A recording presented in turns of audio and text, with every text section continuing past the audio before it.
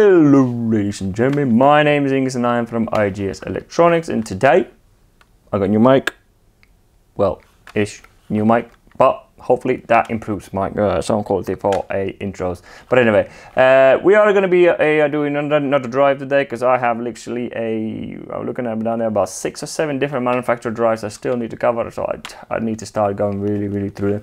But the one we're going to be doing today is Omron slash, I would say, Yaskawa, even though it says Omron there, but they're all bloody the same. V1000 drive, which is a fairly old drive and still very commonly used in the industry, and quite a preferred choice for a lot of people, and still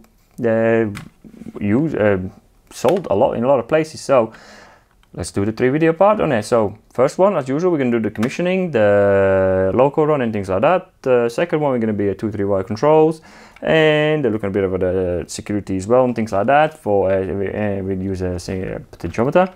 And in third video, we're going to be doing a more remote control for the MOP control, where we can control the speed with the 2 buttons, and we're going to be looking at to do a multi-frequency setup as well. So all the related videos for this video, I will have them all in the description below, and also all the parts that I'm using, the parts of this drive, like that's 0.37 kilowatt, and related manuals that I think would definitely benefit you out to get where you want to be. So before we get started, as usual, we are here at IGS buy, sell parts. So if you're looking for the parts, get in touch. You can find a lot of our stock and what we stock and things like on our eBay page in the description, link in the description below. And also if you want to sell the parts, get in touch as well, and ping us a message and whatever you got and things like that, and we can go from there. And well, without further ado, let's start it.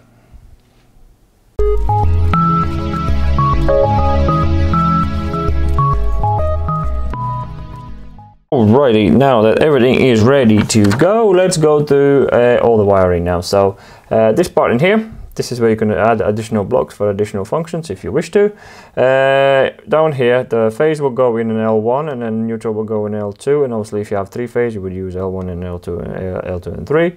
And down here, this is where it goes to the motor, and your earth goes right in the bottom down here. Let's start with the groups as well. First, actually, let's do the switches. There's a switch down here, which is the switch 2, which is used for Modbus on and off. This one in here is going to be our volts and amps, what we're going to be using for the speed controls.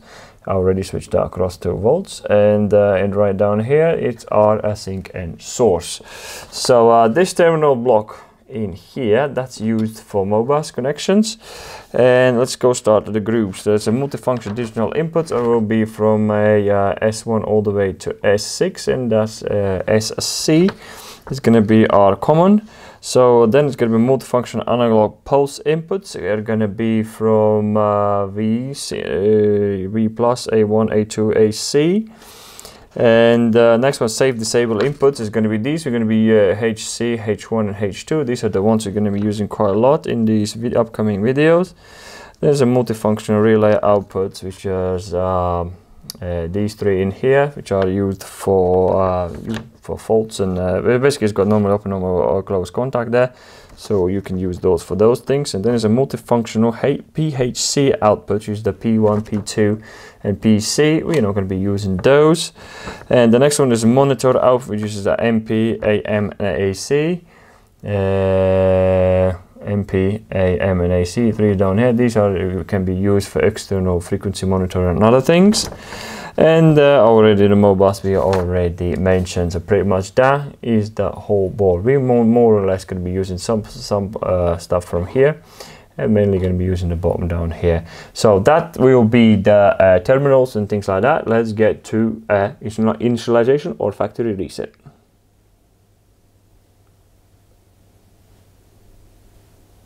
Next, let's have a look at the front panel. So front stop, self-explanatory. In here, when I get myself a CX, I think CX drive, I'll show you how to connect it to the laptop and things like that as well.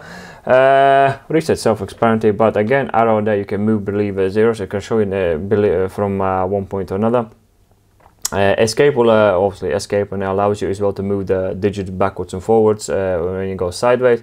Up and down button, this is where you enter the menus, pretty much. And also local and remote, you can actually compression local or remote. You can go from local or a remote, and that's what the button you'll be using that for. So that's pretty much it from the buttons in the front. So let's get to a full initial factory reset. And to do that, there is a couple of ways you can do it, and that will be in the first. I'll show you how to go through this menu. So in the menu, you go up and down. So you usually go down, but it says, and then go 4 F, and then they're going to be A. We're going to get to that in a minute. We're going to be the auto tuning, and pretty much you go through the whole menu, depending which part you want to access. So the one we're going to be going in. We're going to initialize, basically factory reset the drive. You're going to go to parameters, press enter, and this you're going to see the groups. As you can see, there's quite a few groups in parameters. Quite nice segregation, pretty cool, I like it. And once you've chosen your group, whichever group you are using, I'm going to show you later on a little bit how those groups are grouped up in the manual. And then you just press the reset button, sort of going forwards what you want to do. And then it's like in that group is a subgroup, if you want to choose that. We don't, and then also you go forward, and then you can go and select the parameters you want to play with. The one we're going to be playing with today, well, now is we want to initialize, and then initialization is a parameter 3. And when you enter that one, you need to choose what sort of initialization you want. There's two types, which they kind of help out for you to get to the point if you want to use 3-wire system as well. It sort of shows you. I don't actually have it on paper on me. That you can initialize straight to 2-wire control, or you can initialize straight to the 3-wire control. Because in the next video, the first thing we're going to be doing is a 2-wire control. We're going to initialize, basically reset all the parameters to factory default by using initialization with a 222 0. That will be 2-wire initialization. So we go 1 2 1 2 1 2. Press enter. As soon as it stops saying, it jumps back to the zeros, and that's how you pretty much reset the drive. Next, let's set up a prepare the drive for the auto tune. So basically, we need to enter the motor data and perform auto tune. So basically, the motor and the drive more or less like marry up. That would be the less scientific way of explaining that. Just marry them up so they all understand each other. So to do that, we escape, and go back to the parameters, and then you're going to see something like a.run. Enter that one, and there's a couple of ways you can do it. If you go into the group, you can select the 02 or 03. 02 will be for stationary, so we're going to be measuring a line-to-line resistance. And in many cases, this is what you're going to be using because your drive, because the other one, which is the third one, which is not third one, is the third one in here. You have to do it has to rotate, and there cannot be any load on anything like that, and in many cases you're not going to be able to do it. I can do it because my motor doesn't have any load on it, so I should be able to do that, but for the demonstration purposes, because this is what's the most common thing you're going to be doing, we're going to be using the second one, which is line-to-line resistance, which is stationary. You're not going to move at all. So and for that purpose, when you do the 02, you only need to enter 2 parameters, which already is going to jump on it. So I already done that. So it's a 0.37 kilowatt. I already added that one, and the fourth one is going to be your current rating. Mine is 1.98. And the next one you're going to see is run 12, pretty much where all you need to do now is press the start button, and it will do its business.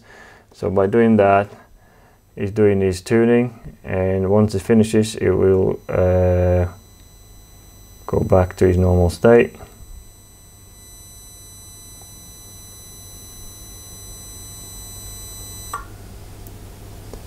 There we go, it flashes end now, so he's done auto tuning. If no errors popped up, everything was perfectly well, so drive is ready to go. And that is it, ladies and gentlemen. Your drive is pretty much ready to go. Only we need to make sure the LO and RE when you are in a local mode and things like that. And one more thing I have added, and I'll be adding it in all of the upcoming videos, because I always rely on that people more likely be using some sort of way of isolating a motor from the drive. But if you don't use it, you should be using some form of e-stop. And this is where I added this e-stop button in here, where you can see my HC terminal let's go a bit further away. My HC terminal is coming to my normally closed compa, and then the H1 and H2 is returning back to a terminals right here. So by clicking that E stop, it goes to error, and drive is stopped within a point of a second. And by releasing it, it automatically resets it. So it gives you some sort of way of stopping the drive or whatever the equipment you're using. It allows you to shut the system down as quick as possible, and that would be the best way to do it. And other than that, that's for the basic run to get your things. Obviously, there's more parameters you can play with, setting up your minimum, maximum frequency, the acceleration times, and other bits and things like that.